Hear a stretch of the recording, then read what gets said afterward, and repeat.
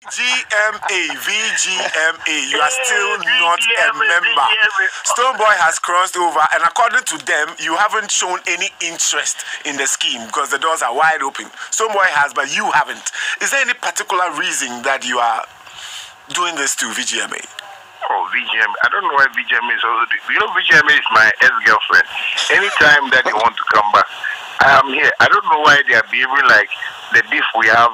We can't catch it because we can't fight this. No, they just want you to show interest. Put out a nomination, like submission.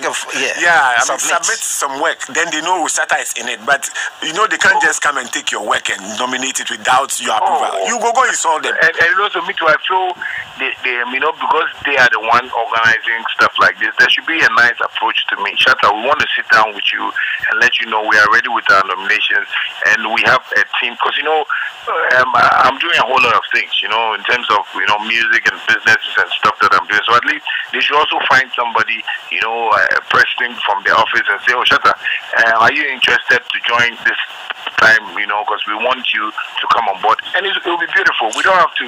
All right. So this is beautiful because Shatta Wale just threw an invitation to Charterhouse. Back to VGMA. Yes, back to VGMA. And this is live on Hits, and he is throwing an invitation live on Hits. It's open now. This is to Charterhouse. We shouldn't take this as because sometimes we just have to understand that together we stand, divided we fall. How do they say? They will fall.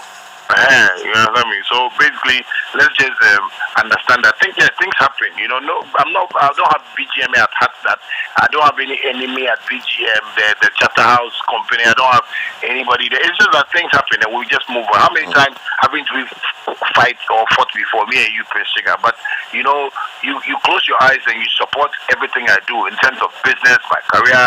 Sometimes my fans don't even accept certain things to say, but we still move on. And I'm the type of guy that when I say I don't like this and we just trash it out, we just move on. So the last time I checked, you said I was not going to interview you again. You won't allow me to interview you again. But Angel Gabriel came and said no, go to Prince Sugar.